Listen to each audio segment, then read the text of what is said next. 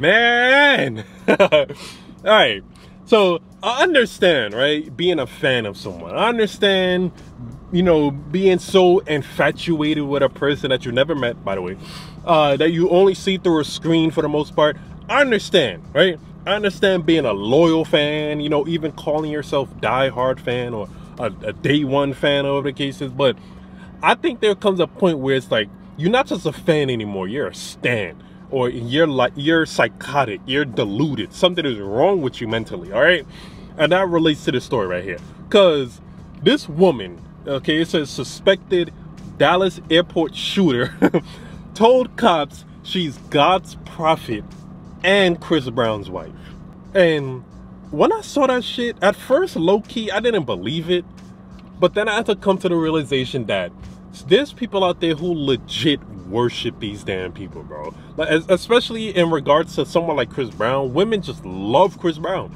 Women just be throwing themselves at him, bro. Like, I can relate. Nah. Nah, I can't. I'm just joking about that. But seriously, though, like, people, these women, most of them, are paying $1,000 just to take pictures with him, bro. Like, it's to that extent. But I have to think about it. Like, bro, when does it become too much? Like, when does it become like something that's just wrong with you? You know, like, you can't idolize this person that damn much that you're willing to go to this extent to get locked up just to say, because it's not real, you know, this shit is not true, but just to say that you're Chris Brown's wife. Like, what the hell? Like, what is wrong with you? What is wrong with these women, bro? Like, y'all remember, it was a while ago now, but y'all remember of a story of, I think some woman had, like, climbed over the gate to his house and was, like, waiting for him? Oh my God, I can't say that without laughing. Like, she climbed over the man's gate, his fenced up house, bro, and was just waiting for him to come home. Like, seriously though, like, at what point does it become too much? Like, at what point does it become like, okay, you're psychotic, the screws are loose up here, Chris Brown would never want to meet you now, you're just wasting your time? Like, at what point does that hit, you know? At what point does that realization hit? You know what I'm saying? Man, let's hear what Chris Brown had to say about this. I don't know what's in my fucking music, but we got some of the crazy, I got some of the craziest stalkers in the world, man. I mean, hey, mental health is not something to play with, man. Hey, man.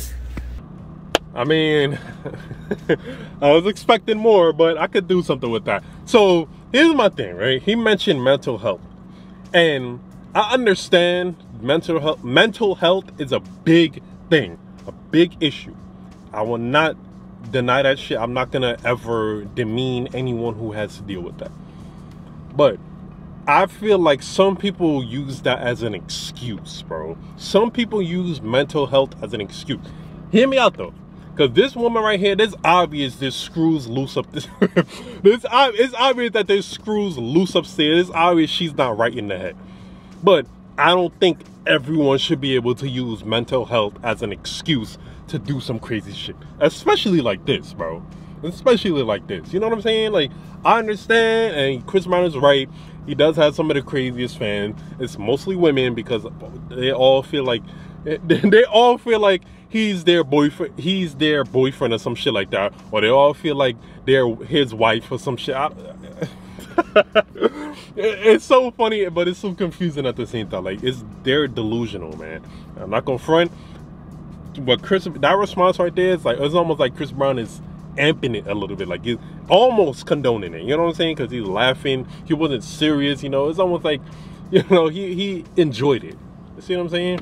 But my main thing is, I understand the mental health issue plays a role. It definitely does. But not everyone should be able to use that shit as an excuse. See what I'm saying? But let me know what y'all think, though, man. Let me know. Just be real, okay? Let me know if you've ever done something as a crazed fan of somebody, all right? Just be real, all right? Let me know what y'all think. If you turn that into the video, I really appreciate it, man. Like, comment, subscribe. Thank you. More videos coming soon, man. Ah!